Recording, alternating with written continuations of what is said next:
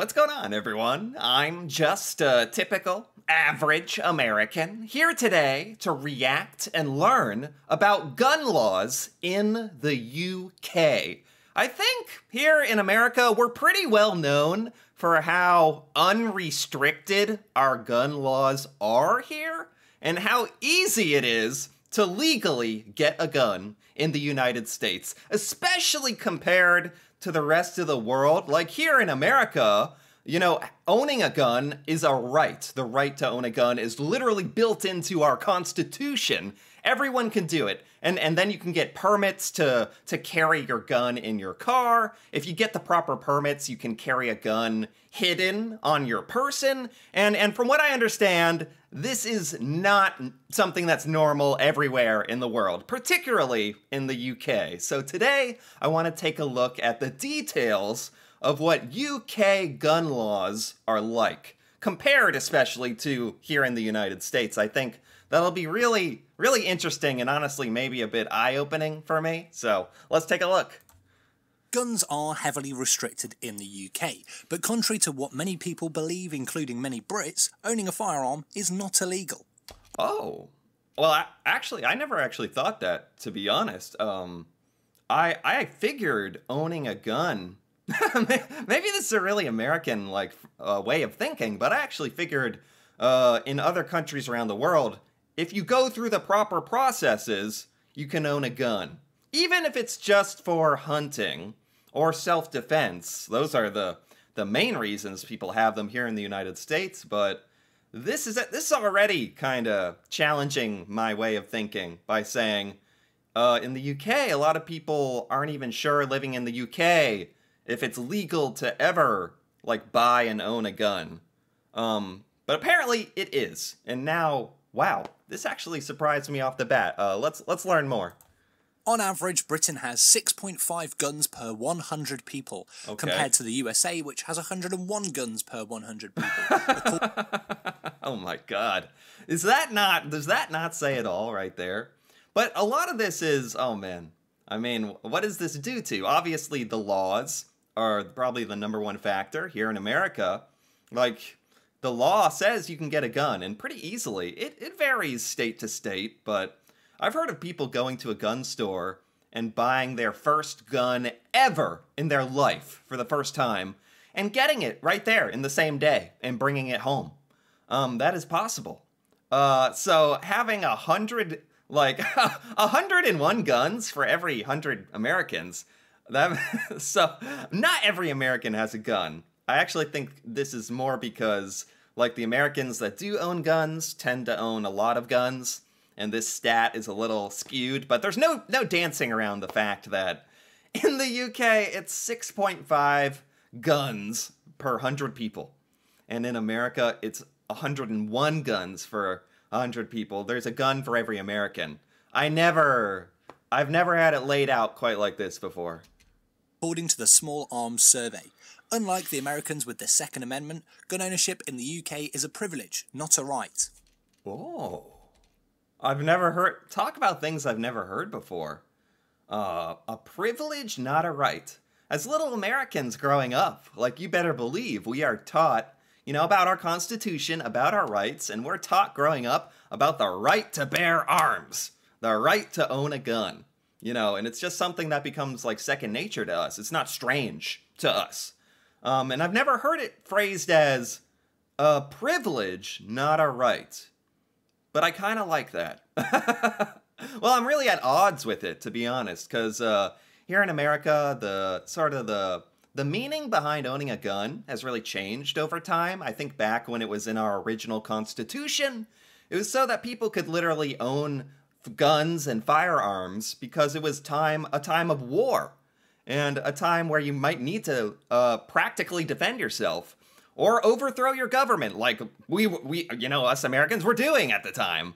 And we needed weapons, and the weapons have changed. Back then, it took 10 minutes to reload your gun and shoot one bullet. So, and now you have all these super advanced firearms. The meaning of owning a gun has changed drastically. Drastically. The guns we have now would be equivalent to a 1,000-man army back when this law was written in America. So, yeah, the fact that it is a right to own a gun here, maybe I actually think this is good to be open-minded and learn about different ways that other cultures approach this. In the UK, it's a privilege to own a gun, not a right. And I totally understand. I totally see where that's coming from. Totally. Whether or not this is the right approach is not up for debate in this video, but feel free to discuss it at length in the comments section. Right. Firearms control in the UK is among the toughest in the world, and firearms offences continue to make up less than 0.2% of recorded crime. I did not know about a lot of this stuff. That's going to make this comparison even more fun. America, owning a firearm, it's one of the easiest places to get a gun. In the UK, it's one of the hardest. I did not know that. And firearms offences continue to make up less than 0.2% of recorded crime. As you would expect with... There you go. It's reflected in the crime as well. So, do with that what you may, right there.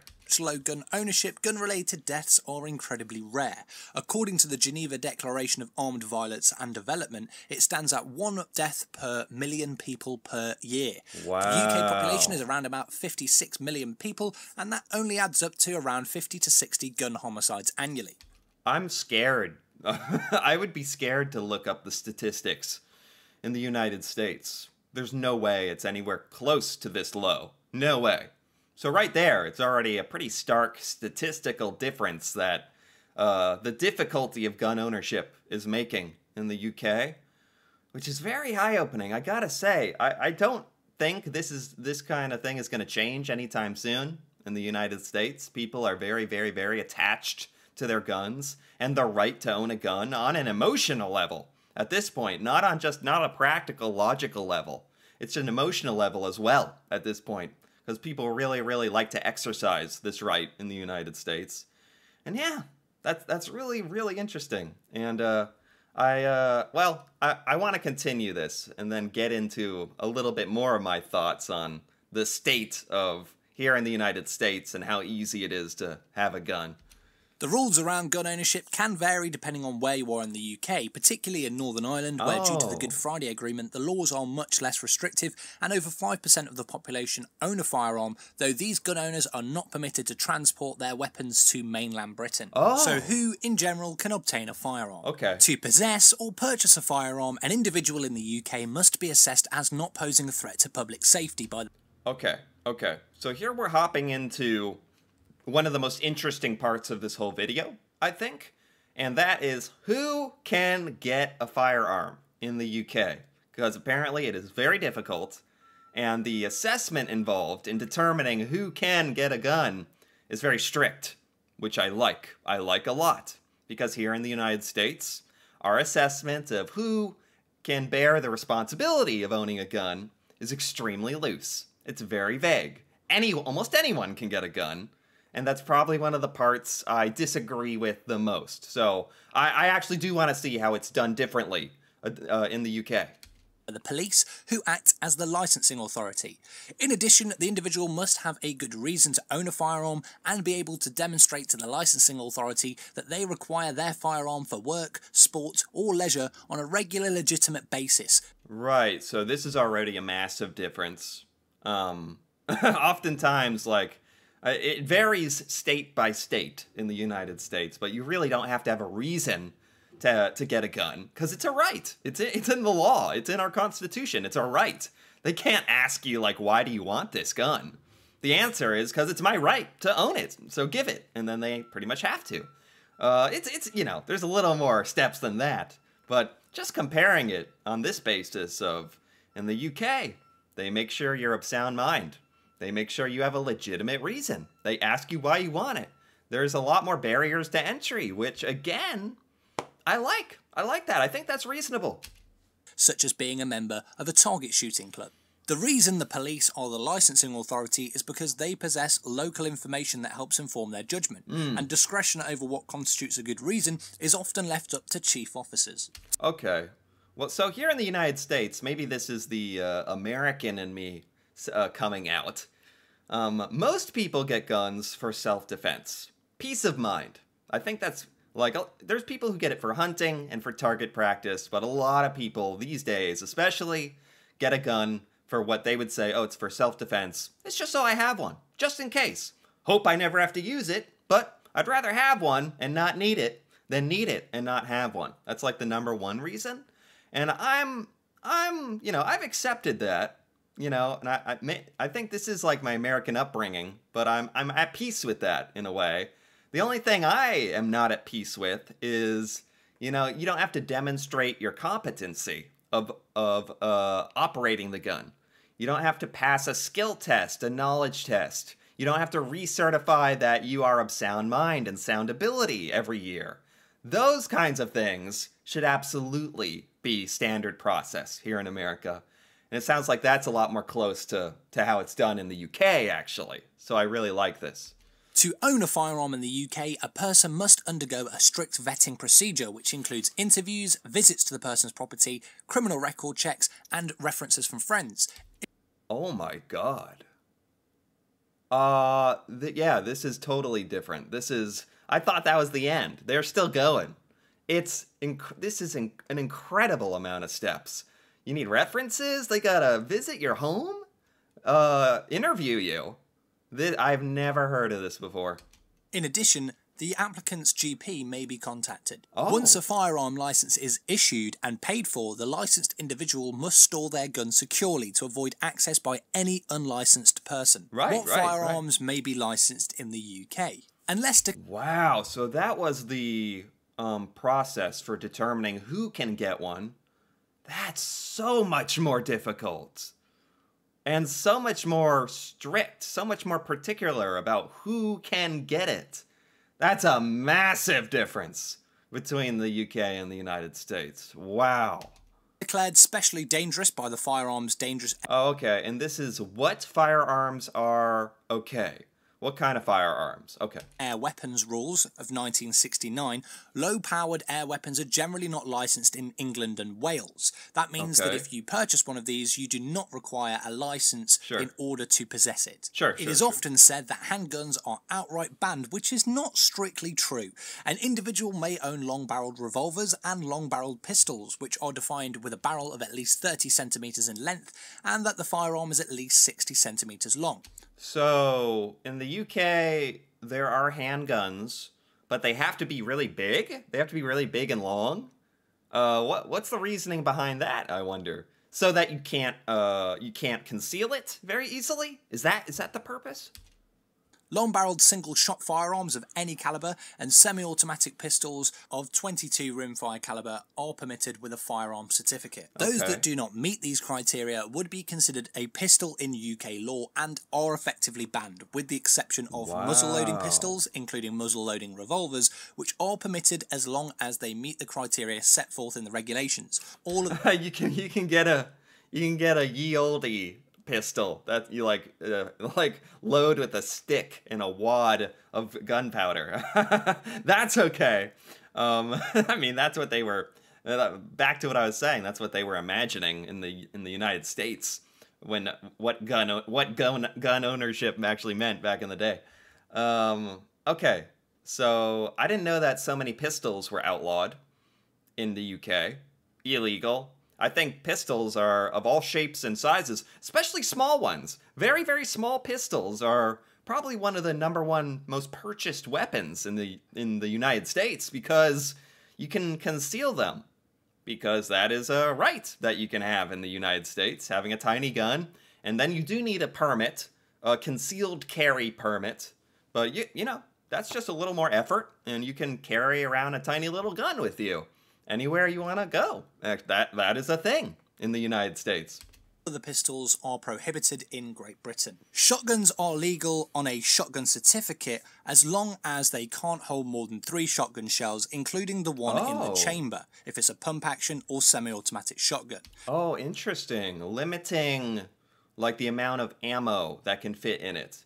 I think that there are some, believe it or not, there are some restrictions on gun ownership in the United States. Like how much ammo it can carry is limited.